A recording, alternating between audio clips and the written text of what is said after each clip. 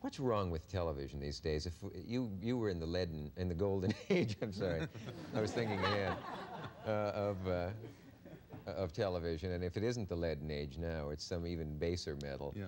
It seems to me that there's almost nothing humorous about the alleged humor on television. Well, for the and you most part. watch people watching it, and they sit there and they just stare, and the laugh track laughs, and they continue to stare, and then they turn it off, and they say, "Do you like it?" And they said, "Oh yeah, it was funny." I wonder if they think it's funny. I don't think they have any choice. They watch what the network puts on. I wonder, because that's something one always talks about, are the good old days better than these days? Because I'm sure in the days of the golden era of television, there was as much garbage on. Sure. But the only explanation I have is that it was a smaller audience, and whenever you work for a smaller audience, you can afford to be more sophisticated. You don't have to worry about satisfying the needs of 100 million people. Well, then by small, you all must imply also better quality somehow.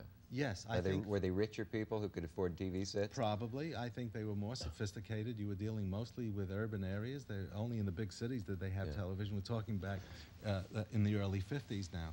So I think, consequently, well, for example, when we did the Show of Shows, in those days we were doing satires of Japanese films. Now you know and Ingmar Bergman films. When I laughed at the satire without ever having seen the Bergman films. Now you know that only in the major cities of America were they seeing these films. Really getting it. Yeah. So we were aimed at that audience, and I guess we were very much like Saturday Night Live.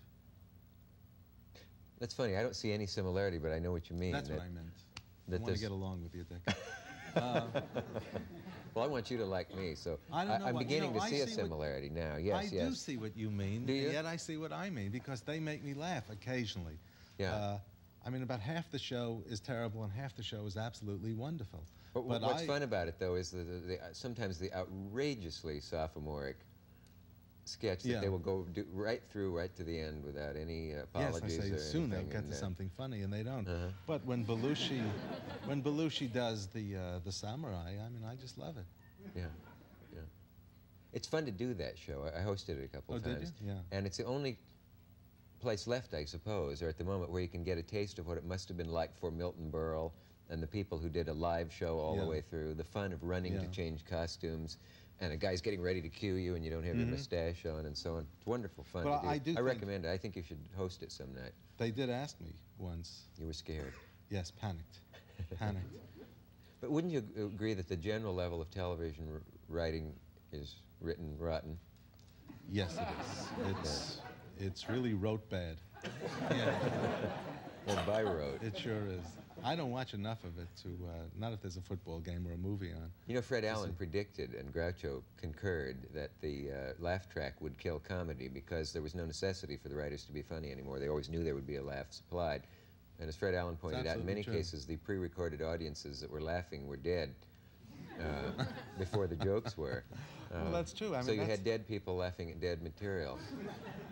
That's why the theater is so hard and movies are so hard, because you do not have that, and consequently it makes the quality better, I think. Are there any Neil Simon destroyed manuscripts, anything you committed to the flames after reading it? They're in the drawer, in an asbestos drawer.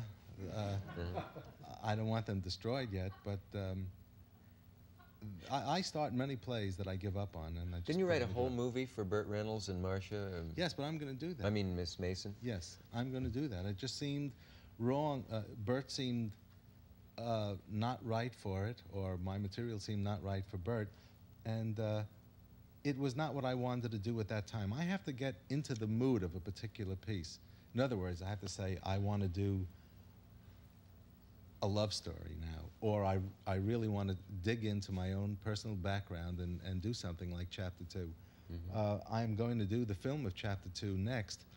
Consequently, after that, I think I would want to do something a lot lighter, so we will probably do this picture that you mentioned, which I wish you didn't mention in that way. What have you got against the Star-Spangled Girl? You said somewhere you'd like to bury it if you could. Well, Walter Kerr said Neil Simon didn't have an idea for a play this year, but he wrote it anyway. And it was true. It was my eagerness to write a play rather than having a play that I was eager to write. It was a good idea, basically, but I made the major mistake of writing about a place that I had never been to, San Francisco, at that time. I had never been to San Francisco, yet I set the play there. Writing about a girl I had never met, and had I met her, I would have hated her. So you had two things. Yeah, those two things are enough to make you hate the play. What kind of paper do you type on? Yellow. Really? Yes. So do I. Yes? I had a feeling we had a kinship there. I love that. That yellow is kind of slick, not the cheap, flimsy kind. Oh, no, not the heavy stuff. Yes, for posterity. Yeah. The white seems like it's too... it's like doing a crossword puzzle with a pen. I mean, that's permanent. It's too final. I'm not ready for the white paper yet. Yeah. But the people who invested in Coercible Bond years ago are millionaires, thanks to you. You must have depleted several forests by this time. Well, no, not just quite, with your rejects. I don't work with carbons, see. So that's half the paper I don't usually use, which is really living dangerously because I only have one copy. You could leave it in a cab. Yes, there is a cab driver now who's got a play opening in the spring. I think I had him today. Yeah, and it sounds awful. He tried out some of the lines on me. Oh, yeah. Oh, that just jammed what I wanted to ask you. Do you realize how great the writing was on radio when we were kids? Now, that's something that does stand up under the test of time. Occasionally, a radio buff will send me a tape of an old Fibber McGee and Molly show, or Bergen, and there's really witty, wonderful dialogue in there that... What's the last time anyone quoted a funny line from a primetime television show? The characters may be funny, or you like Linda Lavin, or the lady who plays the other waitress, or whatever, but, you know, but hardly ever does anyone say, did you hear that wonderful line last night when Field said Bergen has the profile of an avocado, or something, you know, some really odd... Well, you're talking about wit now, and most of the television comedy is geared to visual and slapstick, a lot of it, and it's hard to quote slapstick. Yes, it is. That's right. Yes, it is. Marceau could do it. Yes. Go back to an earlier reference. What in the minute remaining, what is, in the 9 seconds remaining, what kind of anxiety do you have, Neil? Well, I tell you, I hate talking fast when people ask me very quick questions. Well, I think it's awful. I wish you could get back to my I'll try to do that. Yes, I'll do it as soon as I can. Okay, thank you. Very nice. Good night.